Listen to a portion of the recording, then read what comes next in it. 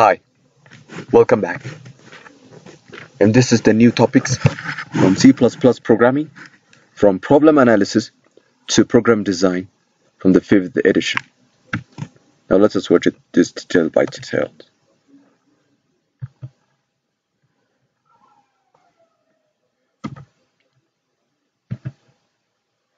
The Unit 1, Computers and Programming Languages. Many people use the internet to look for information and to communicate with others. Actually, all the computer users provided to use the internet, such as the social media, because it includes the computer.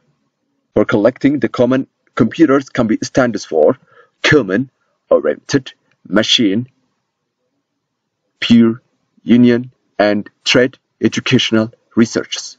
So that's we know. This is all made possible by the availability of different software, also known as computer programs. Many computer software that includes and that are made up of the software which has been giving the specific tasks which can be installed. This is known as the programs, computer programs. Without software, it is hard, and the computer is useless. And also because it is made up of data. Without data, we can't support the computer software, hardware, and so many systems. Software is developed by using programming languages. The programming language C++ is especially well suited for developing software to accomplish specific tasks. A computer is an electronic device capable of performing commands. It is an electronic machine that you are performing and keeps the commands, as the instruction said. The basic commands that a computer performs are input, get data, output, display result, storage, and performance of arithmetic and logical operations. So in the hardware, you can see this in this picture. So as you can see here in this picture, that is included the hardware. So this hardware that can be provided, which can include the CPU and the main memory, like random access memory and read-only memory and input and output device. So this is the hardware that works, which is include the central processing unit, main memory, and also called random access memory, input and output, and the secondary memory.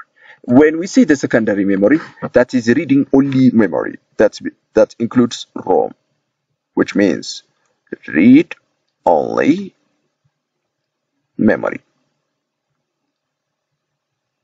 Read only memory.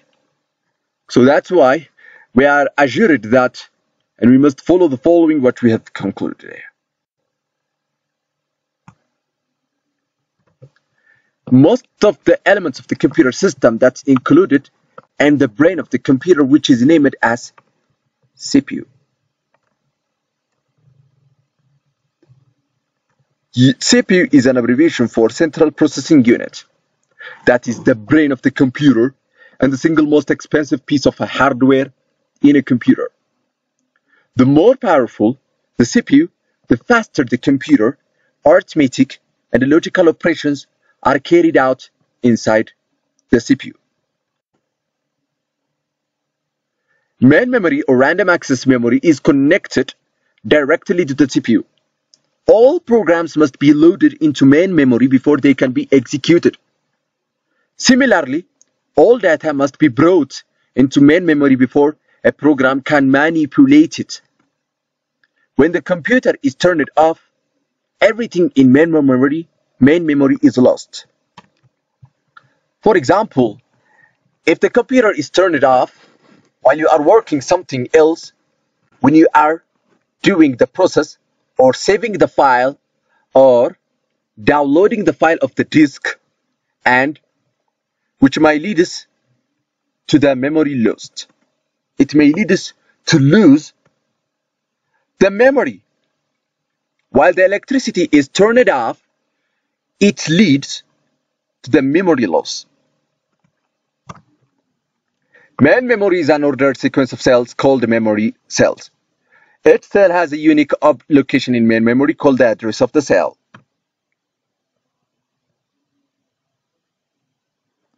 The device that stores information permanently, unless the device becomes unusable or you change the information by rewriting it, is called secondary storage. To be able to transfer information from main memory to secondary storage, these components must be directly connected to each other. Such an example like secondary storage, like hard disks, flash drives, and floppy disks.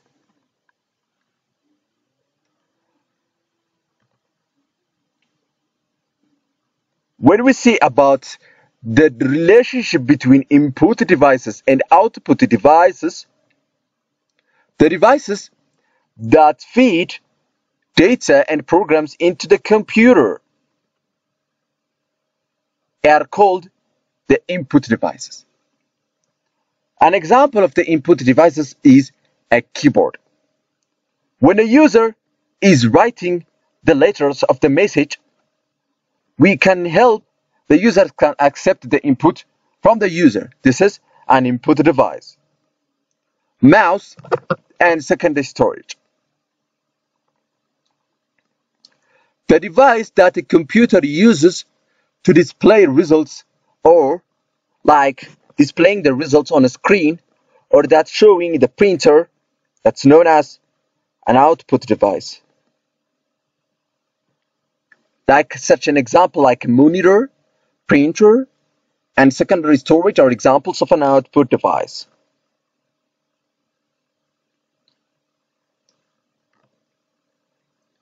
What are the softwares? A software are the programs written to specific tasks that use it to perform a specific tasks. Such an example like word processors are the programs that you use to write letters, papers, and even the books. All softwares are written in a programming languages. Now let us see what are the difference between the two types, system programs and then application programs.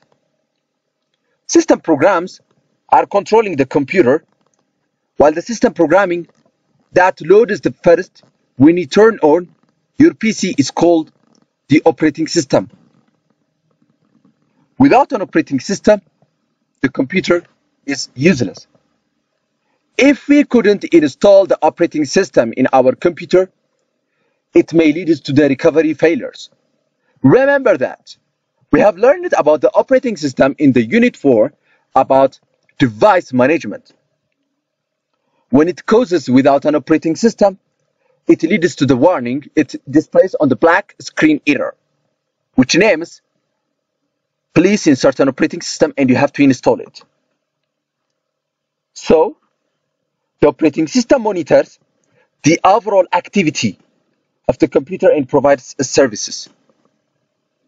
This means, like you can see, the operating system monitors the overall activity of the computer and provides services.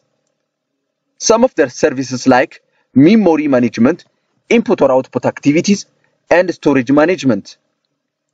When we say memory management, that includes the main memory that uses to select and collecting the main memory into the cache memory of the buffer.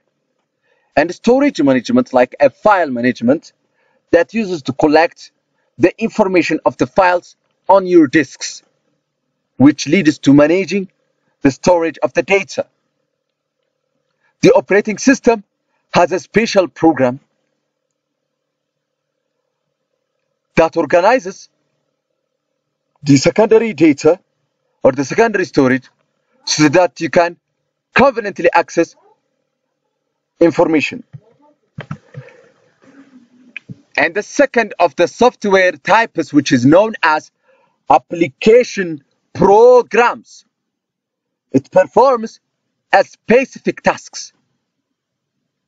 Word processors, spreadsheets, and games are examples of application programs. The operating system is the program that runs application programs. But how could you know about the computer system, whether are the hardware and the software? Remember here, in the software application programs, provided the specific tasks to collect that usually to install the application softwares, like a Microsoft Word, Excel, PowerPoint, and so many gaming you're going to install.